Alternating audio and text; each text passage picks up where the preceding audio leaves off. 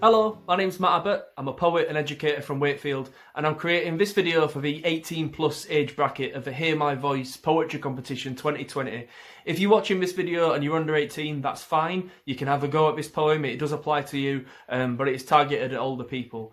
So I'm going to read a poem that I've written specifically for this, which is called Last Time I Saw You. Last Time I Saw You is a writing prompt that I use quite a lot in my workshops, but obviously with the lockdown situation it becomes a lot more powerful and a lot more potent. So I'm going to read you my poem and then do a little bit of chatting and hopefully give you some tips to inspire you to go on and write your own entry. Okay. Last time I saw you, your Irish freckles have been tempted by the first weeks of spring.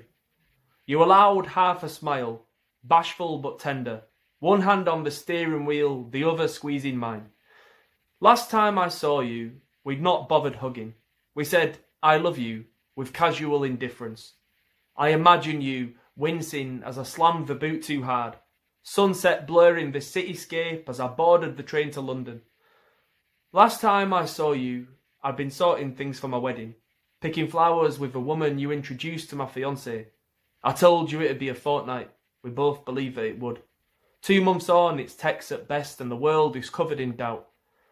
Last time I saw you, I never thanked you for the stories, for picking me up at ungodly hours and indulging all my worries, for the festivals at Benicassim, for Dublin and Derry and Devon, for nights at home with sitcoms and G&Ts and endless laughter. Last time I saw you, the world we knew was different. COVID-19 was a page 5 story and as 2020 blossomed. But we've been through wars before, Ma, and I know we'll get through them again. Your Irish freckles in full force and a glimmer on the horizon.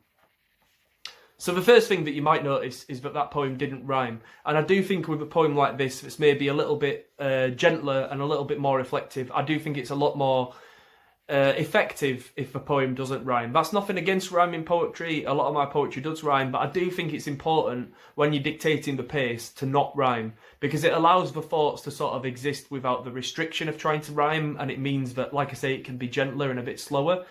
And as you've seen just then, I just want you to pick a loved one. It might be a close friend, it might be a colleague, it might be a family member, and really just picture them the last time that you saw them. I know that sounds basic, but the last time I saw my mum, she dropped me off with my fiancé at Westgate Station and we got the train back down to London. I've just pictured that event and it's vivid and it's emotional. And obviously later on in the poem I've used it to think about the things that I wish I'd said or that I certainly will say next time I see her. And yeah, just go from there, use that as a starting point. And as you've seen with me, I've repeated the line, last time I saw you. I think that's a powerful way to sort of build up the poem and reinterpret the phrase. And also, when you're doing free writes in general, whenever your ideas dry up, repeating a title or a prompt line like that is a really, really good way of keeping it going. So hopefully you'll find inspiration from that. I hope you enjoy your entry and good luck. Cheers.